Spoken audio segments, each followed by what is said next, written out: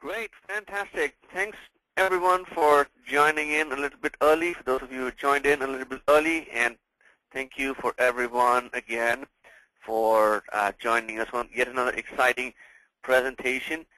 This is going to be a joint presentation between eGrabber and Deal Builders, and we're going to be presenting on mastering first encounters on sales calls. And that's what we're going to do today. Let me introduce you to the panel that we have on here. We have on the panel today Pete Ekstrom. Now, Pete is the president and CEO of Deal Builders, and he helps companies develop new markets within the financial services industry. And he'll introduce himself a little bit more elaborate as we go on. Pete, welcome aboard. Hey, thanks for having me. It's good to be here. Great, great. We also have on the call today Clinton Rosario. Clinton is the Chief Software Architect at eGrabber, and he's been instrumental in developing many of the exciting tools that eGrabber has on the market today. Clinton, welcome aboard as well. Thank you, Rich. Nice to see you today. Great. Thanks so much. And the voice that you hear, that's me, Rich Kumar. I've been working with eGrabber for about 5 years now as a customer success manager, and I've had the privilege to train more than 1,000 customers on a day-to-day basis. So that's who we have on the call today, okay?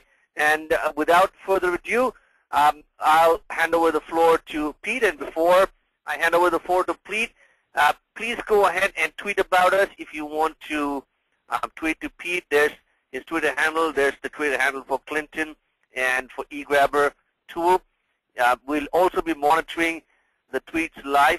So if you do have any tweets for us, you can also use the hashtag eGrabberWebinar, and we'll be doing that as well. All right, let me put you on to Pete. Pete, the floor is all yours. Thank you very much. Thanks to eGrabber for setting this up today, and welcome to you all. Good morning on the West Coast, and good afternoon on the East Coast. Coming to you live from New York, in a little South Shore town on Long Island called Massapequa, where I make my office and my home.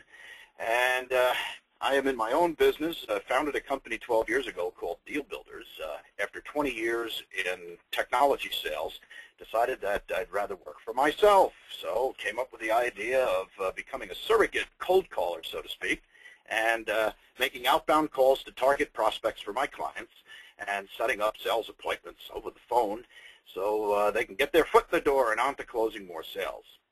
What I'm going to share with you today is a discovery of mine several years into my business. I realized that a lot of what used to work with me on the phone with prospects to get my foot in the door and close that ever so important sales appointment to my calendar was really not serving me so well. That's my elevator pitch.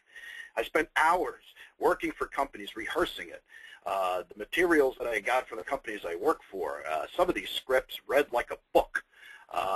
And some of them had the arrows and kind of when the prospect says this, you say that and this, whatever. I had it down pat, so when I started out my own business, Deal Builders, it was just a natural progression for me to get into the business of making outbound calls, and the elevator pitch served me well. I think there was a paradigm shift, I'm going to call it. I would say sometime around 10 years ago, okay? Now, I've been at this a while. I have gone door-to-door cold calling. I've cold called over the phone, and I noticed that the attention span of the average prospect, which was, you know, thin and short to begin with, was getting shorter. So I was explaining to my prospect the nature of the business that I represented, the product, its possible value, use third-party customer references, all in an effort to elevate the importance of value of myself, to highlight myself, to help the prospect see that it was, you know, worth their time to talk to me. All right, now it worked. I'm going to say I was shut out. It served me well, but it just seemed to be different. Something happened. I can't quite put my finger on it, but I think that we are in the attention economy today, and attention is at a premium. People now, with the advent of electronic communication, everything's texting, email, right away. You know, we're in a fast-paced society, and we're also in an information age where the volume of information that we all have to pay attention to on any given day is just, you know, far beyond our ability to really pay attention to it all. So we have a prejudice towards the information that we receive, either in spoken form, written form, or text or tweets, and we make a split-second decision to either pay attention or not pay attention, okay? And prospects are people too, and they go through this first impression of a salesperson that they take a phone call from, and they are deciding what to pay attention to. So, and this all happens very, very, very quickly. So in an effort to protect their attention from being stolen by salespeople, prospects are protecting their attention like it was currency, like it was money. So that's why I call it the attention economy, because attention is really the currency that drives business. The companies that are experts at attracting attention in a split second are the companies that are going to be immensely successful in the market. There's no doubt about it. So if you look at advertising today and click ads and things like that, you are coming in contact with a new age of advertising and marketing, which is all designed to hook your attention instantaneously. And that's what I found was going wrong for me. The prospects of today in the 21st century have little patience and little time for that long 2 or 3 or 4 paragraph sales call script that the company has given you. Not only is it difficult to memorize, but I'm sure if you read it over the phone, you sound like a robot. And if you sound monotonous in the tone of your voice and use the typical grammar and vocabulary that cold-calling salespeople typically use when they try to garner the attention of a prospect, you have tripped the attention filter of your prospect, and your sales call, unfortunately, is on a slippery slope and going downstream. And then the chase is on, trying to get that attention back with more features and benefits and value proposition statements and so on. But that ship has already sailed. Once you lose the prospect's attention, it's very unlikely you're going to get it back. After all, we're talking about currency, people's money. That's what attention is. So I had found a study on ABC World News Tonight several years ago that was a study put on by a psychologist, a professor, Dr. Nalini Ambati from Tufts University, and she also did a study at Harvard on just how much time does it take for an average human being to draw a first impression conclusion of another. Now, following our webinar today, our show, I'm happy to respond back to you with a link to the specific article that'll explain it in more detail. But let me sum it up by saying this. The average human being in the 21st century on site, like I'm looking at someone, I can draw a first impression conclusion of that individual in 2 seconds. 2, 1, 2, and I got you all sized up. On the sound of your voice and how you carry yourself in conversation, you get a little bit more, okay? But it's only about 5 to 10 seconds. So in other words, in the span of anywhere from 2 to 10 seconds, your prospect has already sized you up and drawn a first impression conclusion of you just based on the sound of your voice, the grammar, the vocabulary you use, your manner of speech. That's what I want to call your attention to today. You should not underestimate the power of the tone of your voice and how you carry yourself in conversation, hopefully with a great degree of confidence. All right, we'll talk about that in a second. But in that 2 to 10 seconds, which is not a lot of time, right, you have got to have a profound impact on that prospect's attention and pull that attention in your direction. And the best way to do that is to stop sounding like a salesperson. They have heard it before dozens and dozens of times, so they're prejudiced. So all of a sudden it's you calling, and my name is Bill, and I work with ABC Company, and we help companies like yours who are experiencing problems in their back office with inventory control problems, and we so on and so forth. You know the deal. That has got to come to an end, especially if we're going to succeed in capturing the attention of prospects.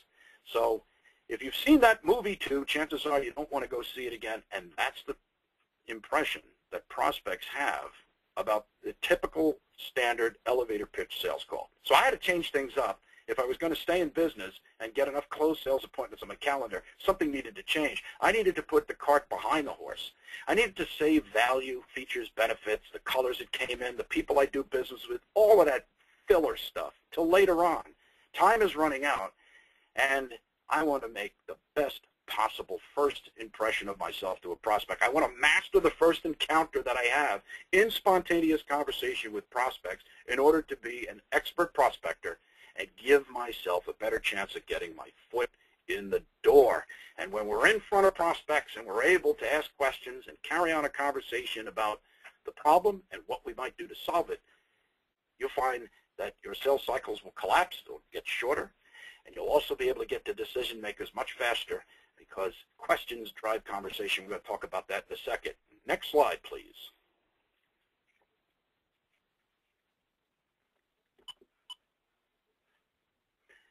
Okay, so let me start first things first, all right? Now, for those of you that are millennials, young people probably don't recognize this picture. This is an old picture. This goes all the way back to the 1920s with the creation of a company called RCA Victor, all right, which was the first marketing arm of the phonograph, okay? They actually manufactured the thing, and when records first came out or whatever, this was a dog that was heeding his master's call, so that's why I use it here, all right? Paying attention and listening, okay? But the prospect is listening to you when you call, but they're not paying attention. That's the point here, all right? Listening and paying attention are two entirely different things, all right? So what your prospect, unfortunately for you, what they're listening to is they're waiting for you to screw up, all right?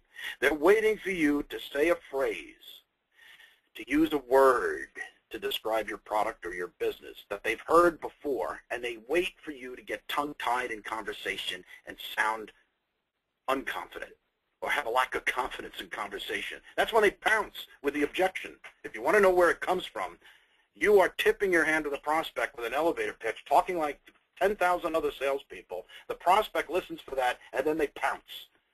Do you have anything you can send me? Right? How long have you been in business? Who else do you do work for? All of these questions are draw questions to draw you away from the focus of your call into their world where they can have their way with you and bombard you with objections and a mounted resistance to your call. So the first thing in mastering first encounters in spontaneous conversations with prospects, you have to realize that there is a difference between listening and paying attention. And more than likely, your prospect is listening, but they're not paying attention because they don't know you well enough to draw that first impression conclusion that you are worthy of their attention. So that's what we're striving for. Next slide, please.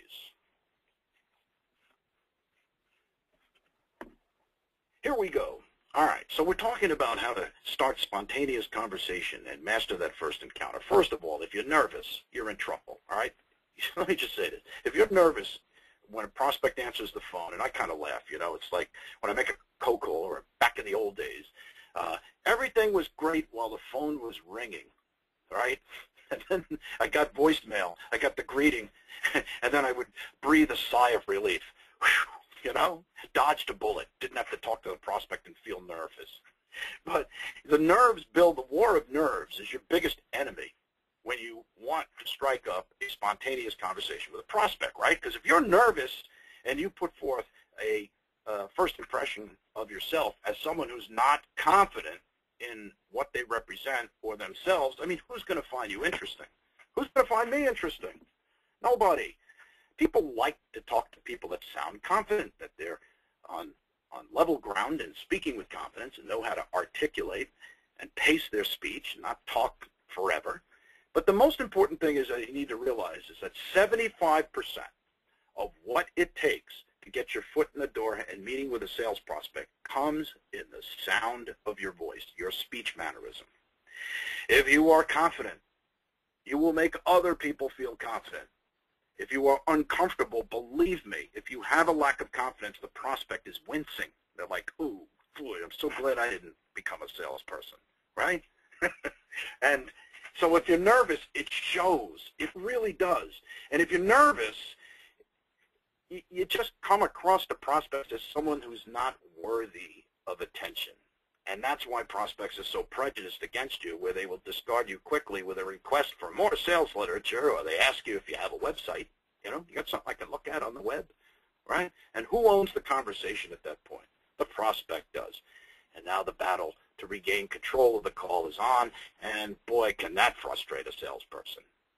Because the more you speak, the faster you speak, and perhaps at some point you lose track of what you're saying, and then you're nervous about what's going to happen after you finish talking to the prospect, and the whole thing just unravels like a ball of yarn thrown across the floor.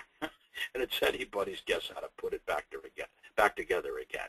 So my question to you, are you nervous on cold calls? If you are, you should know in advance that you are doing something wrong.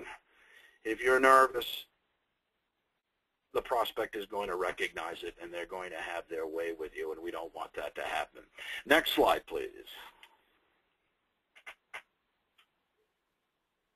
Okay, so I wanted to get into some of the reasons why you are nervous. So if you ask your question, why am I nervous? Well, the lack of confidence I just covered, right? Where does it come from? The lack of confidence is not having a plan.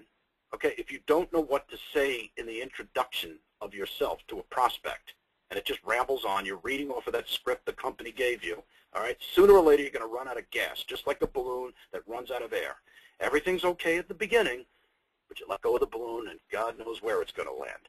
So if you work the process in terms of constructing your dialogue and what you want to say in the opening seconds, remember, we got 2 to 10 seconds here to capture somebody's attention, so we better nail it right away. There's no second chances at a great first impression.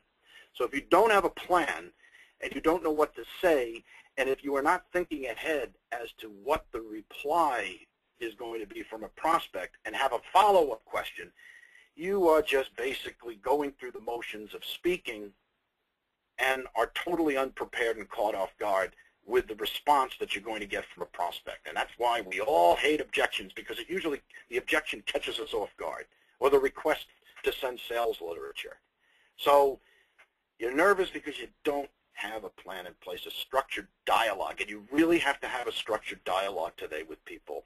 There isn't enough time to master the first encounter within 10 seconds when you don't have a plan, a dialogue plan, and know what you want to say, and most importantly, how to say it. The second thing that I see is a lot in salespeople is they don't have a passion, okay? Now, I don't know if it's you. I don't know you well enough to say for sure, but there are some people who are in sales just for the salary. Not quite sure about the business that they're in, not quite sure about the product that they're selling, probably don't have an idea as to why anybody in their right mind would buy their product, but every 2 weeks the check is in the mail, or they get direct deposit, maybe a little draw on top of that to make things nice.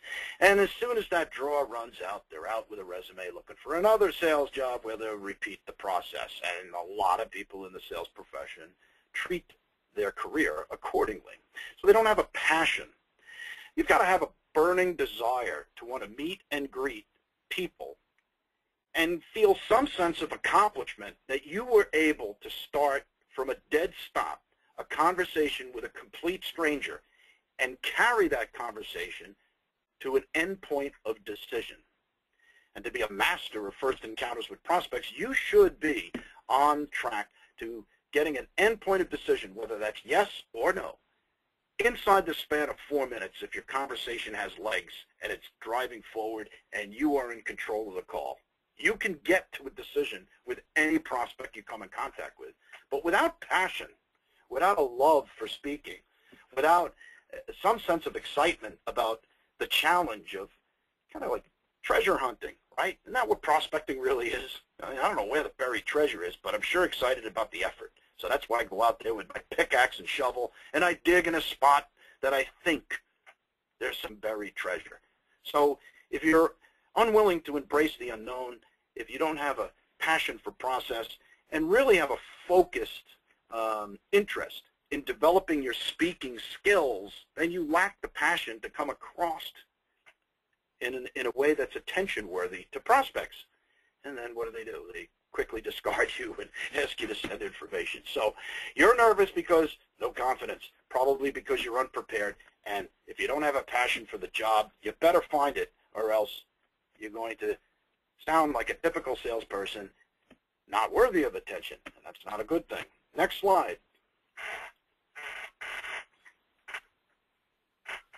Here we go. All right, so I didn't ask you to come here today and just listen to me browbeat you over what you're doing wrong. Look, I'm fallible too. All right, I've had my fair share of calls go wrong, right?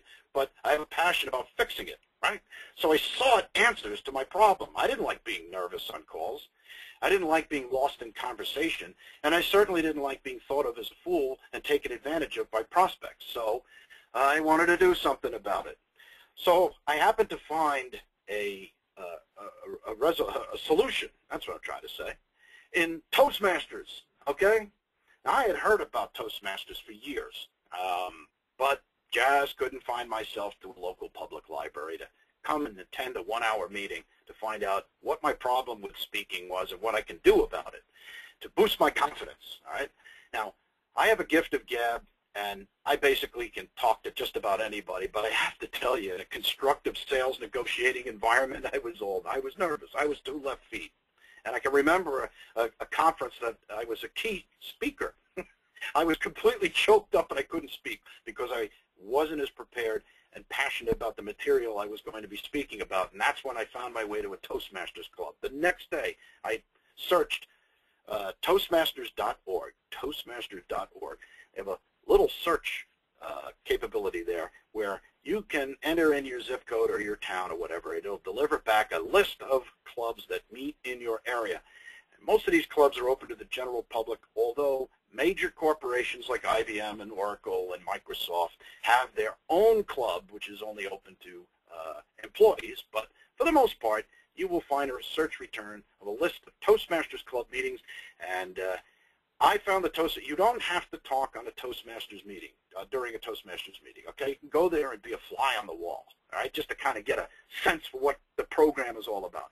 But it is by far a structured program that takes an amateur speaker and turns them into a competent speaker, and takes a competent speaker and helps them accelerate their skills and improve their skills so they become an advanced speaker. And that's really where you want to be in business, is become an advanced speaker and master that first encounter you have with everyone you come in contact with in business. So I think what you'll find is a complete description of the programs, et cetera, et cetera. You will find that up on Toastmasters.org. Get to a meeting.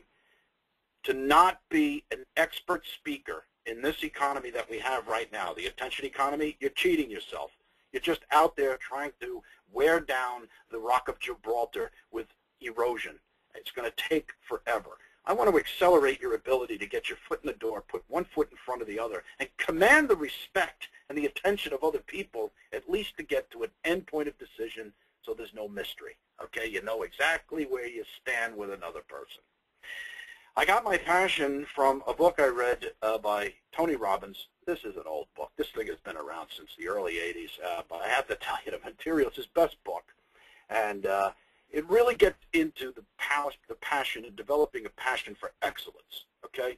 And if you're going to do anything, whether it be a sales job or you're a plumber or a carpenter or an electrician or whatever it is that your vocation is, you want to do it the best that you possibly can. I mean, if you have a passion for that and want to achieve greatness, I don't think anybody's out there to be, half good. You'd like to be all good. You'd like to be 100% top of your game, okay?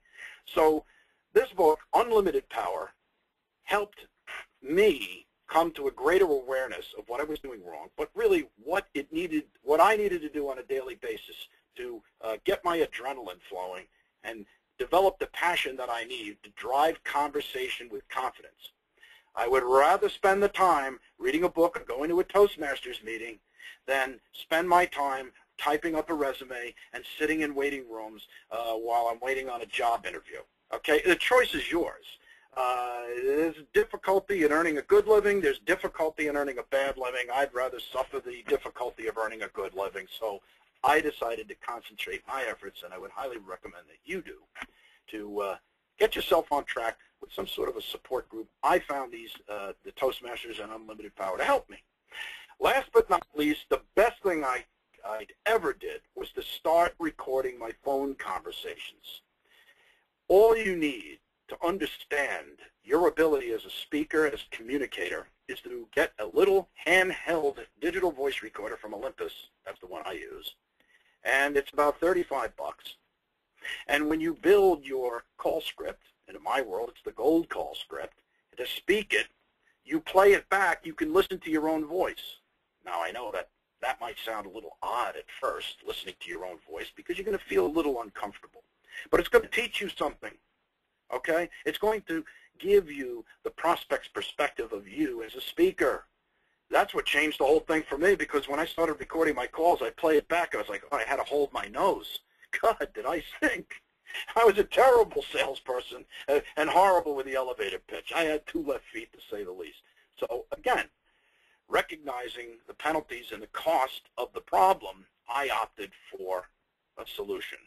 And listening to my call recordings helped me understand the problem I had and what I needed to do to polish my speech and become a more competent speaker.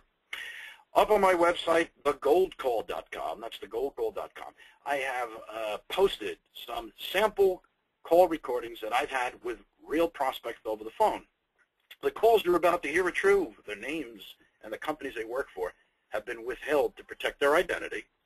And so you can listen to those calls as to get an idea as to how I start spontaneous conversation with a prospect, how I apply humor in the opening seconds of the call to win favor from my prospect and get their attention. So check it out if you'd like. And I think if you put these 3 components together, Toastmasters, unlimited power, and my Gold Call recordings, I think you're going to come to a greater awareness as to what it takes to successfully master first chance encounters with other people and master the prospecting effort. Next slide, please.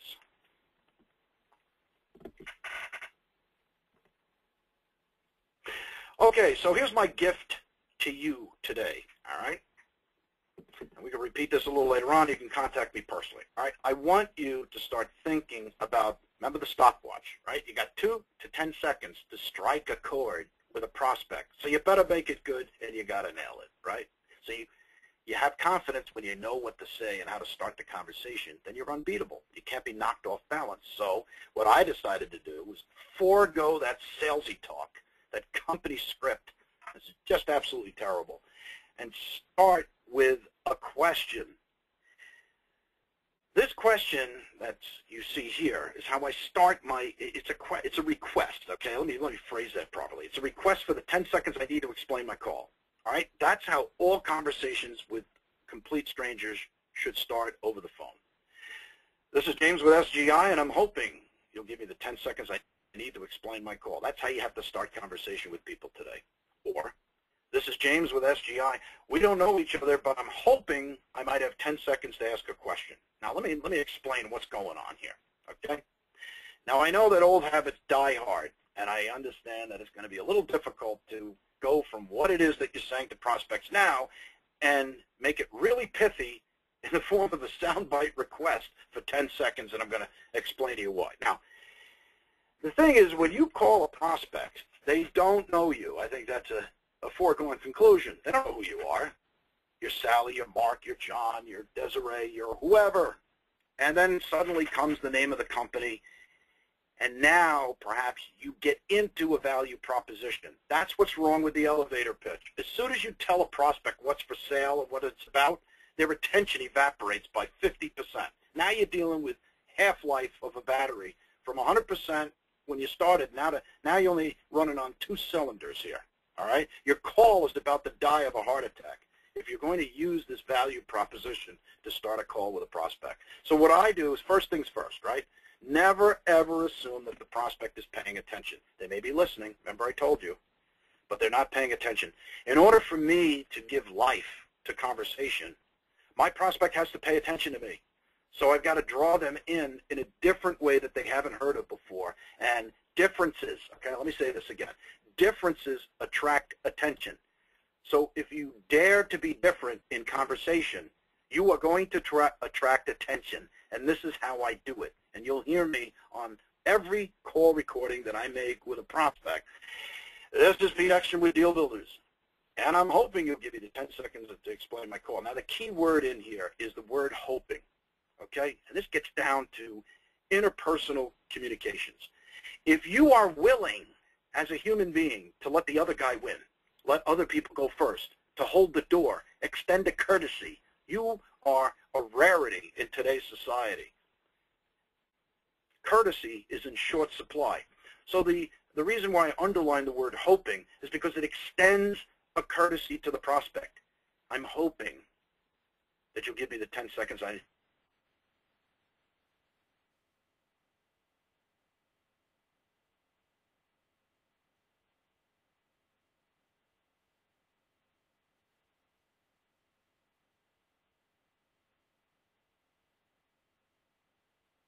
Like crap. That's their fear, the unknown. They don't know how long this sales pitch is going to go on. And if you take a look at that sales script that your company gave you, boy, that thing, it takes about 2 or 3 minutes just to recite it. So I want my prospect to grant me the 10 seconds I need to explain my call or ask a quick question. So this is defined as the icebreaker.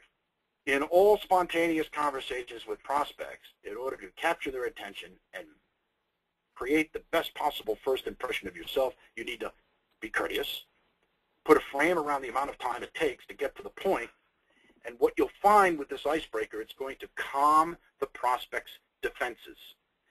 Calm the prospect's defenses, which is what you want to do. A defensive prospect is not a good prospect. Not at all. You don't want to put people, the first impression you give to other people is not to put them on the defensive and get them to start worrying about you. What's going to happen next? How long is this going to last, right? So we cut to the chase. This is James with SGI, and I'm hoping, you want to accent that in your speech delivery. I'm hoping, right, you'll give me the 10 seconds I need to explain my call, or 10 seconds to ask a question. And now you have developed, inadvertently, without being obvious about it, you have developed a degree of rapport that you did not have before, and that no other salesperson working for your competitor is going to be successful in doing. So you've got the upper hand because you have extended a courtesy and put a time limit. And most importantly, you get to the point, you don't sound like a salesperson. And that's, if there's anything you get out of my presentation today, it's that you've got to stop talking like everybody else. Differences attract attention. The same old is boring. You've got to sound interesting to some degree. And you don't have to be as humorous as I am or off the cuff as I am or whatever. You just have to be yourself. Relax, okay? I want you to picture in your mind that you're meeting around the barbecue grill on Memorial Day, and you just happen to meet a neighbor you haven't met yet, who just moved into the neighborhood, and there you are, right? Simple question. The 10 seconds it takes to explain the call. All right, next slide, please. As I get into the anatomy of conversational dialogue in the 21st century, because it works completely different from anything you've read or anything you've heard anywhere else. It's different today because we're in the attention economy. So we've got to be careful how we choose our words, speak our words, so that it has maximum effect on the prospect that we're talking to. So we've gotten through the icebreaker, and this is how I look at dialogue or a sales call today, right? Now, I use an upside-down triangle because all conversations start generically. Hello, my name is Pete, okay? Generic conversation. And as we move through